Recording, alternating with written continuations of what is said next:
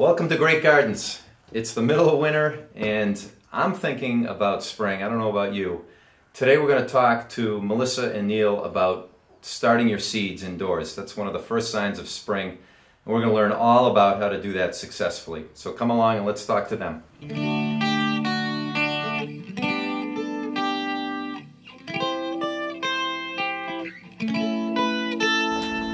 Hello Neil, Melissa, how are you guys today? How you doing? How you doing, Peter? We're here with Melissa and Neil from Weston Nurseries, and we're going to talk today about seed starting. And we're standing in front of a whole bunch of seed packets. This kind of excites me. I think of spring now, and I'm getting excited. There's 2 feet of snow on the ground, maybe 3. And a lot of people will start thinking about starting seeds indoors, but there's a lot of people who don't do that. And there's a lot of economical advantages, I would imagine, of starting your seeds indoors. Yeah, definitely. I think it's exciting, and it's also cost effective to start your seeds. You just need to make sure that you don't start your seeds too early. A lot of people get excited right now and just seed everything at once. Right. And you really need to select what needs to be started now, what needs to be started in 2 weeks. Do your research. We're in mid-February right now. Right. And when is in Massachusetts probably a good time to start some of the earlier? Well, Neil's got it down. I think you really have to sit down and do a planning session and draw it out and see how big your garden is going to be, or if you're going to expand your garden and so forth. I think from there, I think you would definitely want to start your things that take longer, and which would be peppers and tomatoes. I think peppers could start middle of February till the 1st of March. And parsley. Parsley takes a long time. But those are the first things you'd want to start off with, would be just to get those started, and trays and stuff like that before anything else is started. Okay, so peppers. Where do we have some peppers here? We have some right over here. There's some peppers right there. Okay. So this is this isn't really That's actually consumer. yeah. This is something that we have bought in as Weston Nurseries is growing. So we bought this on a commercial level. Okay. The cool thing about buying seeds at the store and not online is that all the information is on the packet, and it will tell you days to maturity. It will tell you days to germinate, which is really key. You've got bush beans here, 8 days to germinate. You obviously don't want to start those quite yet. We've started some because we're doing a project for the flower show, but otherwise you wouldn't be starting beans until the last second. Would be sowed, probably the earliest would be the middle of April. Okay. That's if weather permits. Neil, you're an avid home gardener. I've been to your place before. A huge vegetable garden. What are the crops you grow out there? I grow peppers, tomatoes, cucumbers, all different kinds of squashes, lettuce, onions, pretty much everything, pumpkins, pretty much everything you see on the table here. And are you starting everything from seed yourself? Yeah. Yep. Everything from seed? Everything from seed. Huge cost savings when you do that in terms of buying over the finished plant. Definitely. Especially with peppers and tomatoes, yeah, you really get your money's worth. Definitely, and as long as you just have I think a planning process would be the most important. Like, you can't throw all your seeds all at one. Right, we're going to talk about the planning obviously being very important, but then how you do it so your germination rate is successful. And we'll show that in a minute here. But one thing, all seeds do have an expiration date on the back of them.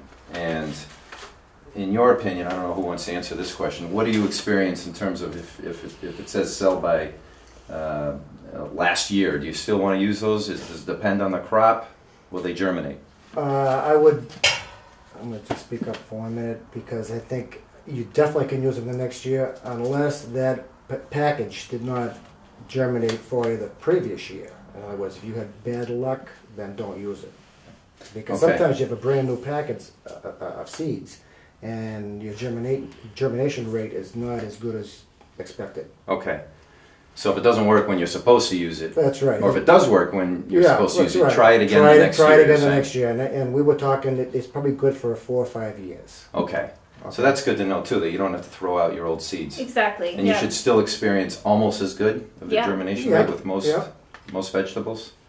Okay, great. Again, you're not spending, it's not too much of a waste of money if they don't germinate, though. That's the cool thing about starting seeds. It's $1.79. If they don't germinate, it's a bummer, but right. You haven't, really you do a few it. extra, and if you don't have a few, you try you have again. enough. Yeah.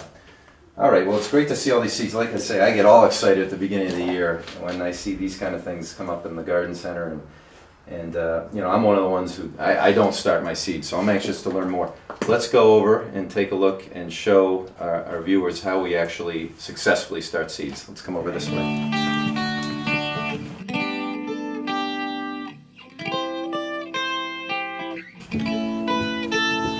Okay, here we are with a nice workbench. Perfect place to start some seeds, and you can do this. I suppose people could do this in their garages, in their basements, starting in mid-February. Yeah. And Neil, we're going to ask you just to guide us through the process. I guess it all starts with the soil. The soil mixes are very important. You could do it different ways about it. You could buy bags like this all together for people who first start out. That's probably the easiest solution is to buy a bag that's Pre-mixed. Pre-mixed. It's already done. You don't have to mix anything up. You put it in trays that you can purchase at any nursery or Lowe's or Home Depot. Do you have your own secret soil ingredient mix? I can't tell anybody that secret I didn't think soil so. mix. I didn't Yeah. think He so. doesn't give us a So over time, you It's develop. Yes. You develop a sense of Yeah, for what soil instance, works best. what we did here, we did these this morning. We buy one of these things here to get started. What I do is I put like 4 or 5 different ingredients of different mixes we have on the floor. Potting mixes, I'd like to use different ones because one doesn't have what the other one has. Do you change it for the type of vegetable that you're producing? Not, peppers, not tomatoes, really. different or the same? Not when I start things. It's pretty much as long as you have a good mix and a good ingredient. I always will add a couple handfuls in a mix like this. I will put a couple handfuls of cow manure in there. Just to give it a little kick. A little organic or a little Right, nitrogen. Just a little nitrogen in there. But mostly you got, I can see the little perlite pieces in there. Yeah, perlite. There's vermiculite Vermiculite. and stuff like that. That's in there. Heavily And- peat and bark Right. based. I mean, I wouldn't stick with just a Miracle Grow. Miracle Grow has a little more wood. That it's okay, but you don't want too much of it. There's You want a lot of sticks. fines because the seed needs But contact that's on right. the That's surface. right. You want it fluffy, and you don't want to. When you do these trays, you just do it naturally. You just basically do it with your hand. Okay. After the fill-up, you don't squeeze them down. Everything has a lot of air in it right now. All these trays, and what we do after we fill them up, after the mix is done. Before I forget, we have to add water to this because you don't want to do a mix that's dry and then put dry mix into the trays. It's hard to get it It's wet, hard to actually. get it wet. So you always make sure that soil is damp enough that You can squeeze it into a squeeze ball. into a ball, and you can even do a little more than that if you want. Okay. Because once these are wet, which we have here already, that's going to be probably good almost for like 4 or 5 days without watering it. They stay wet when they stay start wet. out. Yeah, they stay out. They stay wet during that time. Okay. So basically, I just take a pencil. Very easy. You read the instructions on the seed package, which is like tomatoes or peppers are pretty much the same. It's a 1/4 of an inch. I just use a pencil, half of that pencil. I just make a small little indentation like that. Don't go too deep. Okay, then from there, make sure you have identification tags. Very important. When you do all these and all of a sudden you forget which one is what, then you're in big trouble. So you've got it Okay. right here. These are Yeah, so jalapenos. what I like to do, I like to put the tag right away so you'll know that you're not going to, be confused. So basically, you just drop them in like this, one at a time, right in the middle. When we do I'm not going to do all these right now on camera here, but that's basically what we do. Okay. And what I also will do, I won't cover them yet because I know which seeds are where. I'll always put a couple in the corners, always. A couple extras. in case Yeah. you don't have germination. Yeah, or, absolutely. I'll always take a couple because you think everyone's going to come up, they're not going to come up. And the corners are very easy. With that tool you have right there, you can easily get at it when it comes up. So you put a couple in the corners. So pretty much after that's all done, you basically just lightly cover them, and then that's it. But you have to put these in a warm area. You can't down cellar sometimes unless you have a wood stove or So you don't even water it. You just cover them up for the first, you said Yes, 4 or 5 days, 4 or and then you 5 get on the days. water? Yeah, because the soil's already wet, and you don't want to overwater it. Okay. And once it's wet, it's going to stay wet till like 4 or 5 days. Okay, again, it's mid-February, it might be the beginning of March, you're starting your seeds. Where do you then put this tray? What kind of light exposure does it need? There's different ways of doing it. You could have like a window box. You could have like a bay window. You could heat source that's next to it. You could use blankets, those heated blankets underneath it, like a table. You could How do many that hours of also. light does it need, preferably, to start? Oh, as far as germinating, you don't need really any light. You just need the heat. You Just don't- the heat You don't mostly, need not any the light light. at all when they That comes germinate. into play Right, later on. right. It's heat. It's just the heat, and make sure that that soil stays warm. Okay. And the warmer it is, as long as it's not too warm, because when it's too warm, I'll show you later that the seeds come up very fast and they get spindly. They get weak. They Yeah. get weak. Yeah. So it could even be in the dark. It just has to be warm. Just has to be warm. Okay. And then typically, how many days till you start to see? Well, as soon as I see it start to come up to a point, we'll move them right to a window or have a greenhouse like this, but we don't. Mhm. Most places don't. Homeowners have like a small window, or maybe the best solution would be a sunroom. Would be great. A sunroom, and you can buy these grow lights. The grow lights, That fit a few setups, trays in yes, yep, and they have those little huts with plastic you can purchase also, Right. and that keeps it warm inside, and pretty much a 3-season So porch. $100, $200, maybe you can get something that actually goes in your house for seed starting with Yep. the lights, ample heat. And really, all you need are a few trays for most average-sized vegetable gardens. You don't need a lot of room. No, Not your no. vegetable garden, but the average one. Well, I need a lot of room. Yeah, you need a lot of room, Well, right? yeah, Neil is making the point that when you grow, say, tomatoes, you've got a full tray here. You think about how much space that ends up being in July. It's a lot of space. You really have to plan your garden, because like one tray like this, 18 tomato plants, say, or 18 pepper plants. That'll take over a 10 by 10 area of a In your garden. garden, right. So So the you planning really up have to front. plan, and like I said, when you open a package of seeds, you don't have to use all these seeds. Mm-hmm. Use enough for maybe one tray if you're going to do it yourself. That's a lot, believe me. You have to have a big garden if you're going to do that. Tomatoes, and then you go back to other things like onions or whatever else you're going to put in You your can garden. start just about anything from seed, right? Everything can be started from seeds. The whole salad, Yep. radishes, Everything. carrots, and you Oh, get yeah. into beans, broccoli, whatever you want. And a lot of stuff can be put in pots. Like we were very successful with growing onions from pots and lettuce from pots. Right, right. You get them on a table, up off the ground. So, Melissa, talk to us about watering. Let's say this was in the pot for 4 or 5 days. How do you go about doing the watering? I think it's most important to watch your watering before they've come up, actually, because and the way that I see it is a little bit different than Neil. I do these rows. If And I were wait, let's talk about that. You do this Okay. because you're mass producing. I'm not for your own producing garden, a but little for bit the- more. Yeah, I'm for doing the it garden for center. here for Weston Nursery. So Right. it's easier for me to do these rows. I do about 20 per row seeds right next to each other, and then I don't have to water as much. They're compact. They're in there. And once they develop a root system, that's when I pull them up, pull them apart. They're nice and healthy, and I want to make sure that it is that way before I transplant. So the watering at that point isn't really an issue. When the seeds first go in, though, if I were to come up with a hose and just water, or even if I were at home and it was underneath the sink, it would be really easy to blow those seeds right out of their little cells. And so it's important to make sure that you just mist or buy the proper watering container. And because see That's a gentle little effect. splash, yeah, that And or even even more gentle is and the more spray. gentle on the seed starting. I would do this, Right. Neil. So Yeah. I won't smother your That's your new little seeds. But it's really important. I think it's very frustrating when you have that happen, when you have them blow out. So you Okay. go to the trouble of doing all this. Make sure that you that you're watering correctly. So these are the emerging seeds. This could be 4 or 5 weeks down the road. We're looking at here. Yep. Depending on the crop. Depending on the seed. Yeah, these sweet peas and peas in general shoot up right away.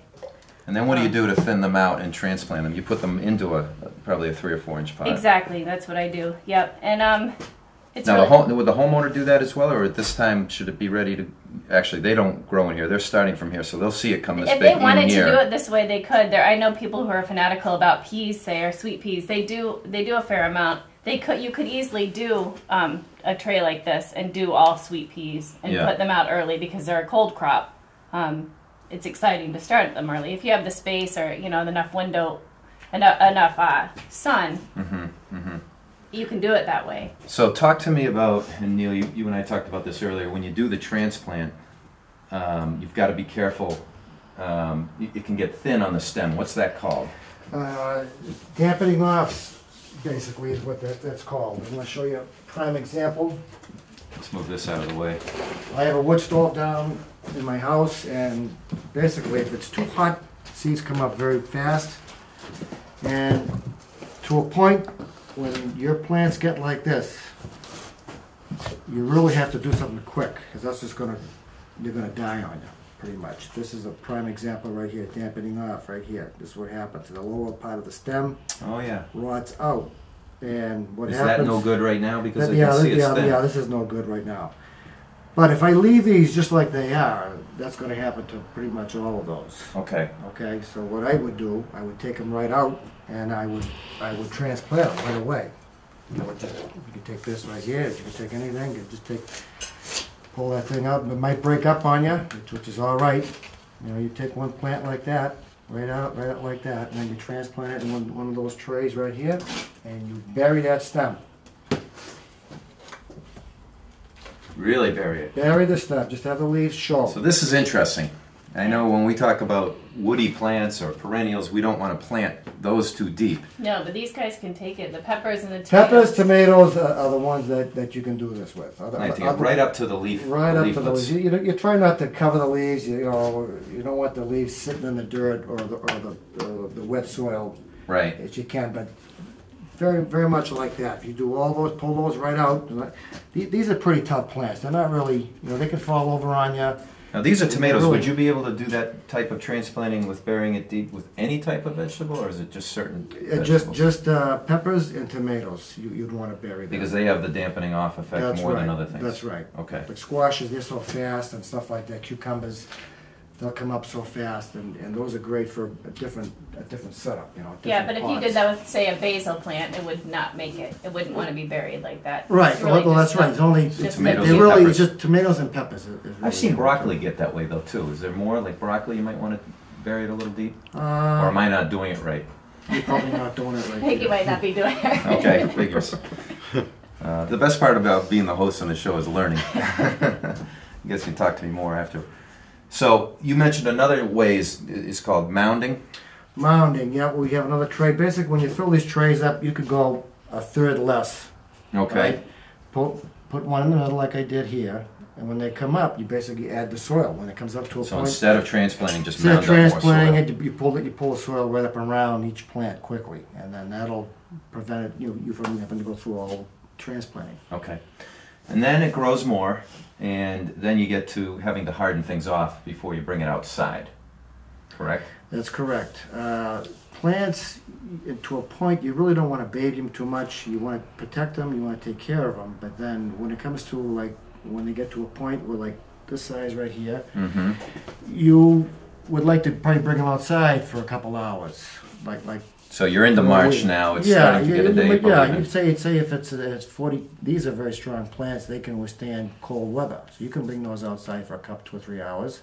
Now you don't want it to get maybe not in the coldest night during that time of year. Right. It could get too cold No, still. I wouldn't leave them outside. I'm saying bring them outside for a couple hours, bring them in, and, Okay. and then prolong that. You're just getting them used to You the get- cold. you Getting get- them So a used little to bit of work different there, a little bit of environment. labor You back and basically forth have to toughen them up, is what it really. before you permanently put them out. Before you put them out, because right now, if you just take those outside right now and put them outside, they're probably not going to do very well. Right, right. Okay, great. So that covers most of what you have to do to get it up to that size. Let's go look at some more finished vegetables that are actually look like what you'd purchase from a garden center and Yeah. bring into your garden to see what a successful crop looks like. Let's All go right. this way.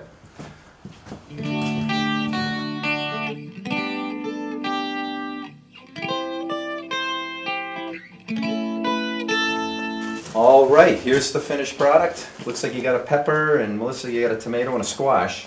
We talked a lot about the seed starting with the peppers and the tomato, and this is approximately about an 8-week-old seed now. 8, 9 weeks, yep. 8 to 9 weeks, Yeah. okay. And I see it's in one of these compostable pots, which is great. You can rip this off. You take the plastic off, you can put this directly in the ground. Okay, now when you do plant it, tell us about how you would plant that in your garden. Peppers and tomatoes, you can't hesitate at all. When you put these in the ground, you can go at least up to that bottom leaf, right Mhm. there, or even higher. You can actually bury those. So you want to kind of straight, it tends to lean. and you wanna Yeah, kinda but straighten. that's gonna, you're gonna have more roots come out of this lower area right here. So it's just gonna be root it Roots strengthens. coming, your strengthens the plant, and pretty much that's going to spring back up. Okay, good. And the tomato Melissa's holding here, that Yeah. looks much more rigid. That's just the way it grows, but you still want to plant that a little deep, correct? Yeah. But this guy actually, I have a few varieties here that are built to go into those hanging upside down. Oh yeah, topsy-turvy. The topsy-turvies, they've produced a tomato that's more bulky and bushy. It would also be fine for a smaller, for like a deck or something. So that's why this is as beefy as it looks. It's not as stringy as you might get if you were seeding a tomato at home. Right. Okay, As leggy. So Okay. this is kind of ready to go in the ground right, now. right. But the same rule applies if it were a longer, skinnier one. You could go further down, right, Neil? Definitely. Right.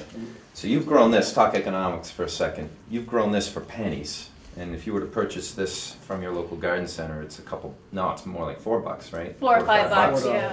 So you can see the cost savings right here. When you see that plant, it probably cost you under $1 when you did it yourself. A lot of work, the hardening Well, as long off as we you're talked not about, and figuring all out that. labor, but yes, definitely. Yeah, But where you labor. really Money. save money, though, is in the when you think about buying tomatoes. You go to the store and how much they are a pound now. That's right. You're going to get a lot of tomatoes out of Right, one it's the plant. harvest. It's the harvest that you're And making. the Right. enjoyment. And this is, if you grew in your trays, that's down here would be what things would look like if you did everything great. Maybe in your second year after you made your mistakes, Second, right? third year, yeah, Yeah, realistically. that's good though. It's a lot of fun It is fun. to be able to grow your own plants like that. You're holding something in your arm we should talk about. Oh yeah, I didn't want to forget that how important it is to go from this Oops. to your garden. Right. You really should take notes. I always tell myself I'm going to take notes. It doesn't matter if it's in a gardens organizer or in a plain old little notebook. You really should take notes. You want to know When- what you wanna know what planted, you the did last name year, of the variety, the name of it, if and worked. what was successful, what wasn't, and you think you're going to remember, but you don't. You really should write it down. Right, It's so really nice journal. to be able to refer back to what you did Right. wrong and what you did right. And not only that, but labeling the row within the garden. Exactly. Label, and write everything down. And just to show the viewers, we do have a lot of other plants. It's really exciting. I mean, you can do just anything from seed. Here's Got some dill, some dill and looks like some basil, so Yeah. all your herbs. some chunky oregano over here. That's chunky, all right. Yeah. All right, that's great. I'm getting ready and excited. I just wish the snow would go away for spring. And thanks for teaching me and the viewers so much. We're gonna go see Ann Well in the Did You Know segment, and she's gonna surprise us with a few topics today. Let's go see Ann.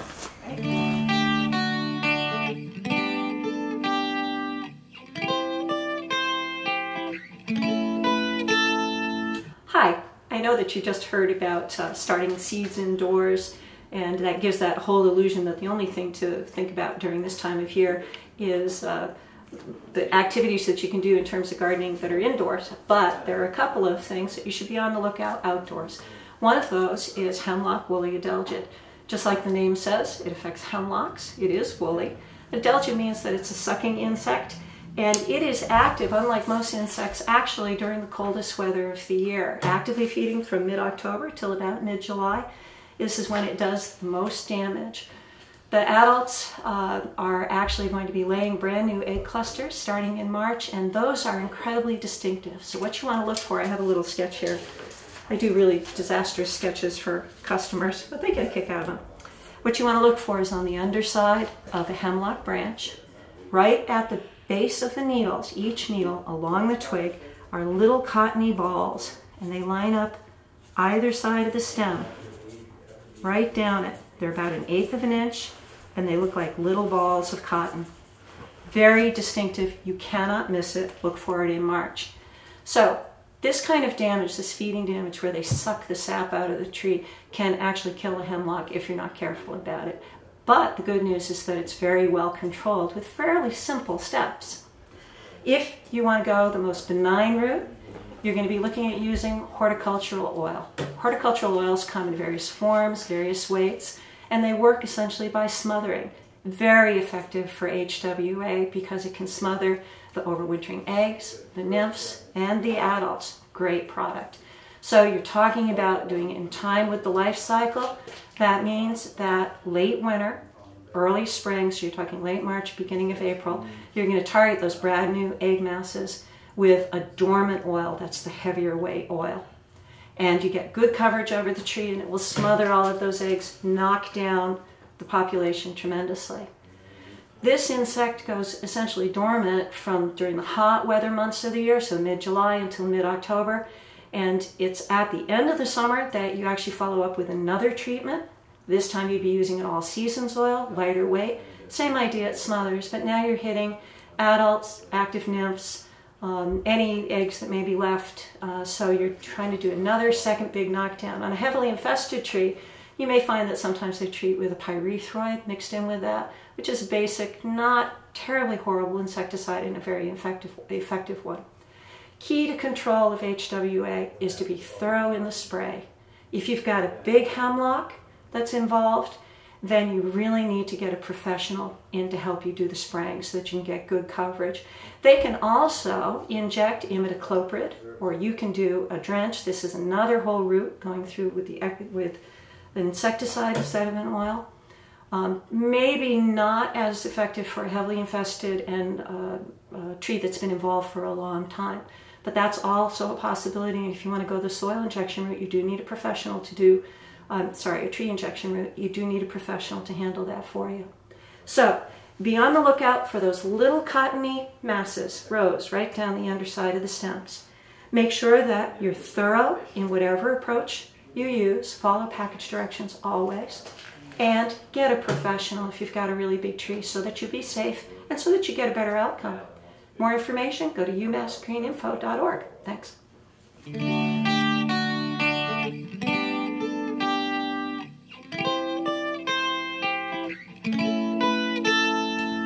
Thank you for watching the show. That was great advice, Ann, on the Willia delgid, such an important insect to know about here in New England with the hemlocks being such a prevalent plant. And I want to thank Melissa and Neil on seed starting. I certainly learned a lot, and I think I can be more successful, and I'm going to go home and give it a shot myself. So if you have any questions, please send us an email or contact our website, and we'll see you again next time.